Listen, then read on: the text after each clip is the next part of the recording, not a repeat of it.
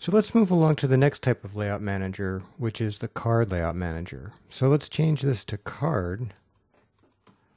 And let's add back in the yellow, cyan, and magenta. And let's run that and see what we get here.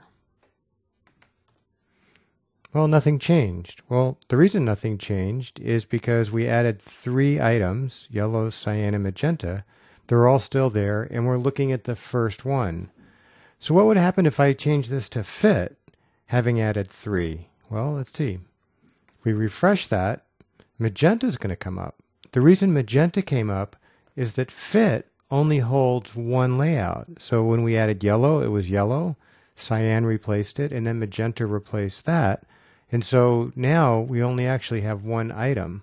So again, if we change this back to card and we refresh, it's going to basically stay on yellow, but we have cyan and magenta. But we have no way to navigate to the other ones.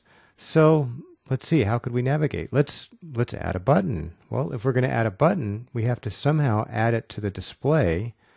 So maybe we should add a toolbar. Maybe we should add a docking toolbar. So let's grab a docking toolbar rather than make it piecemeal and force you to watch me step by step.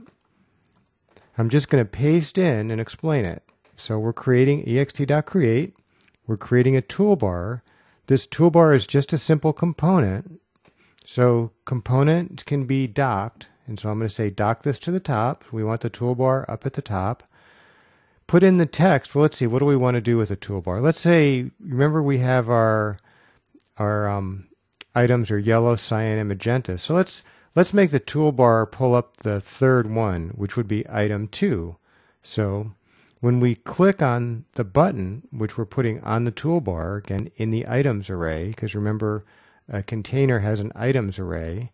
So the text is going to say magenta.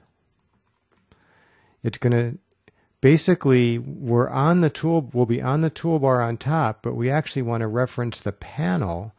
The way we do that, though we haven't talked about this yet, is we want to navigate from the toolbar then up to the panel to get that reference. So just take my word for it, this will work. If the button gets a reference to itself, so we get the panel equals the button.up.up, takes us directly to this panel.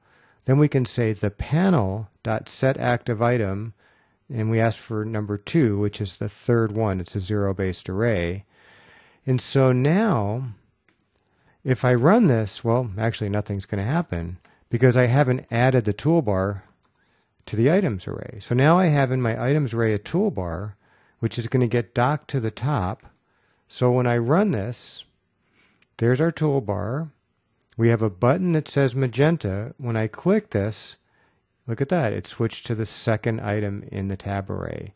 And that basically proves that all these card items, all these cards or these panels are actually in the item array of the panel.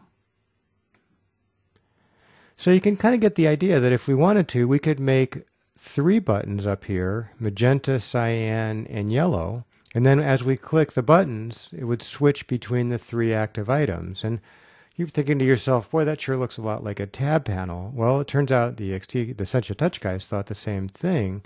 So what we can do is instead of having the tab panel, let's just dump the tab panel. Instead of creating an ext.container, let's create an ext.tabPanel. And now, when we save this and run it, and let's get rid of the toolbar reference because there is no more toolbar, and we run this page, look at that. This is practically the same thing we did, but sure is a lot nicer because the ext guys built all the nice logic around there, and as we'll see later, we can do fancy animations and pop-ins and pop-outs and all those other kinds of things.